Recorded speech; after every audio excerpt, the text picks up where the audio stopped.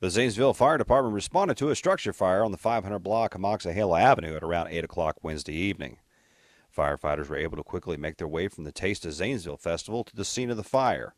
Assistant Fire Chief Bruce Burley said that the incident resulted from a cooking accident and that portion of the house sustained fire damage.